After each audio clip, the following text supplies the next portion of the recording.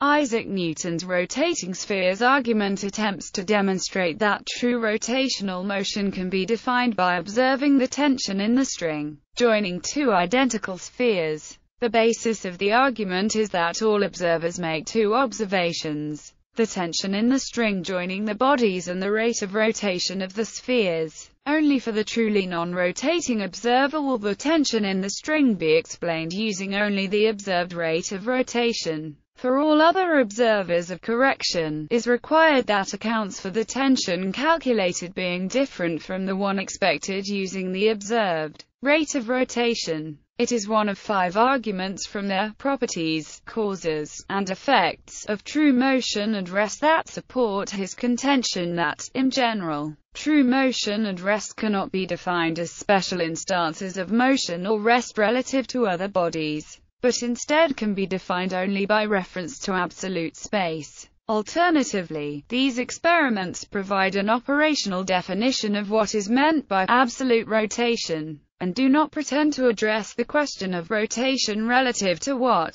background. Newton was concerned to address the problem of how it is that we can experimentally determine the true motions of bodies in light of the fact that absolute space is not something that can be perceived. Such determination, he says, can be accomplished by observing the causes of motion and not simply the apparent motions of bodies relative to one another. As an example where causes can be observed, if two globes, floating in space, are connected by a cord, measuring the amount of tension in the cord, with no other clues to assess the situation, alone suffices to indicate how fast the two objects are revolving around the common center of mass. Also, the sense of the rotation, whether it is in the clockwise or the counterclockwise direction, can be discovered by applying forces to opposite faces of the globes and ascertaining whether this leads to an increase or a decrease in the tension of the cord.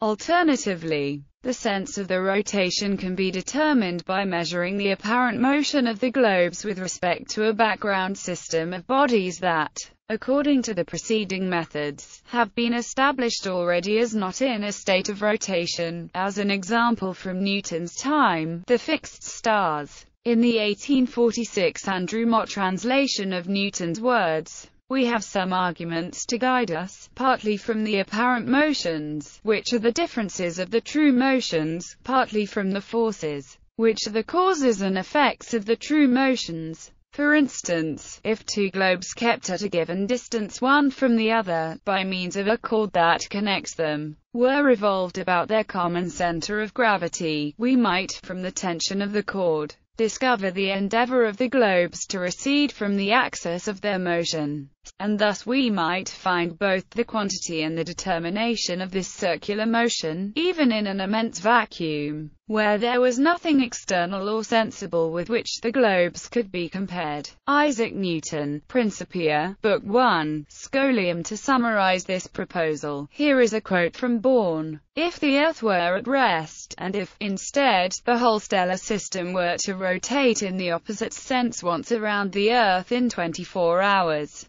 then, according to Newton, the centrifugal forces, presently attributed to the Earth's rotation, would not occur. Max Born. Einstein's Theory of Relativity, pp. 81–82. Mach took some issue with the argument, pointing out that the rotating sphere experiment could never be done in an empty universe, where possibly Newton's laws do not apply, so the experiment really only shows what happens when the spheres rotate in our universe, and therefore, for example, may indicate only rotation relative to the entire mass of the universe. For me, only relative motions exist when a body rotates relatively to the fixed stars. Centrifugal forces are produced when it rotates relatively to some different body and not relative to the fixed stars. No centrifugal forces are produced. Ernst Mach, as quoted by Ciufolini and Wheeler. Gravitation and Inertia. 387. An interpretation that avoids this conflict is to say that the rotating spheres experiment does not really define rotation relative to anything in particular. Rather, the experiment is an operational definition of what is meant by the motion called absolute rotation. Formulation of the argument.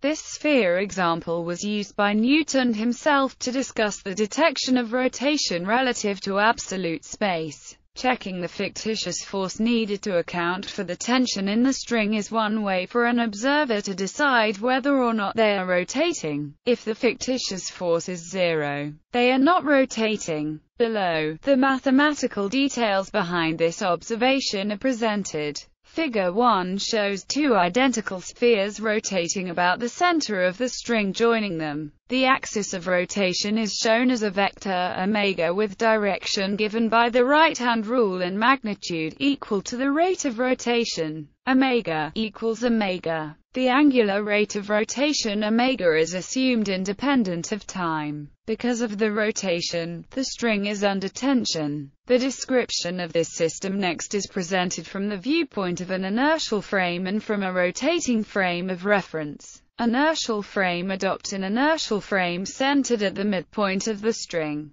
The balls move in a circle about the origin of our coordinate system. Look first at one of the two balls. To travel in a circular path, which is not uniform motion with constant velocity, but circular motion at constant speed, requires a force to act on the ball so as to continuously change the direction of its velocity. This force is directed inward, along the direction of the string, and is called a centripetal force. The other ball has the same requirement, but being on the opposite end of the string, requires a centripetal force of the same size, but opposite in direction. See Figure 2. These two forces are provided by the string, putting the string under tension, also shown in Figure 2. Rotating frame. Adopt a rotating frame at the midpoint of the string. Suppose the frame rotates at the same angular rate as the balls, so the balls appear stationary in this rotating frame. Because the balls are not moving, observers say they are at rest. If they now apply Newton's law of inertia, they would say no force acts on the balls, so the string should be relaxed.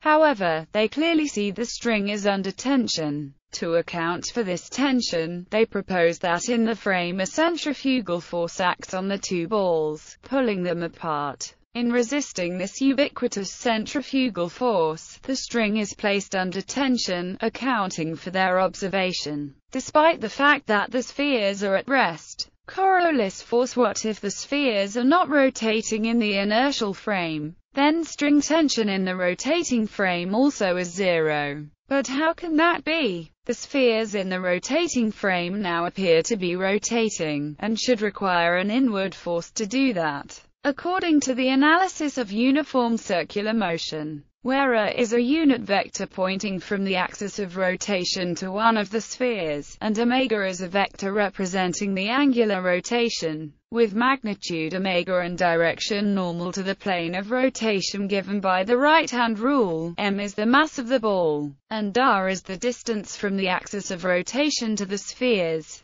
According to the rotating observer, shouldn't the tension in the string be twice as big as before? The reason the rotating observer sees zero tension is because of yet another fictitious force in the rotating world, the Coriolis force, which depends on the velocity of a moving object. In this zero-tension case, according to the rotating observer, the spheres now are moving, and the Coriolis force is activated. According to the article fictitious force, the Coriolis forces, where r is the distance to the object from the center of rotation, and vb is the velocity of the object subject to the Coriolis force, vb equals omega r. In the geometry of this example, this Coriolis force has twice the magnitude of the ubiquitous centrifugal force and is exactly opposite in direction. Therefore, it cancels out the ubiquitous centrifugal force found in the first example, and goes a step further to provide exactly the centripetal force demanded by uniform circular motion.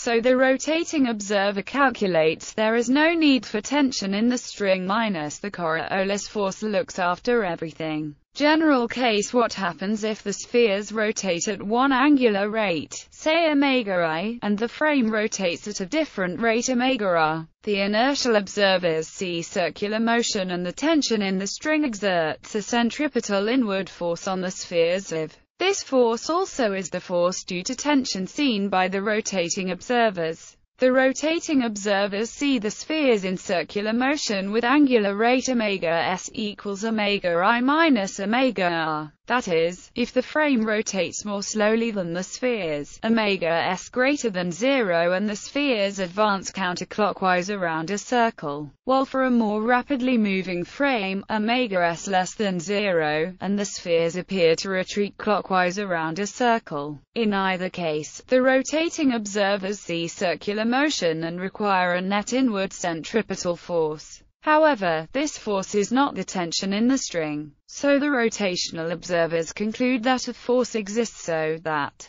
or, the fictitious force changes sign depending upon which of omega I and omega s is greater. The reason for the sign change is that when omega I greater than omega s, the spheres actually are moving faster than the rotating observers measure. So they measure a tension in the string that actually is larger than they expect. Hence, the fictitious force must increase the tension. When omega I less than omega s, things are reversed, so the fictitious force has to decrease the tension, and therefore has the opposite sign. Is the fictitious force ad hoc? The introduction of FFICT allows the rotational observers and the inertial observers to agree on the tension in the string. However, we might ask, does this solution fit in with general experience with other situations? Or is it simply a cooked-up, ad hoc solution? That question is answered by seeing how this value for FFICT squares with the general result. The subscript b refers to quantities referred to the non-inertial coordinates system. Full notational details are in fictitious force. For constant angular rate of rotation, the last term is 0.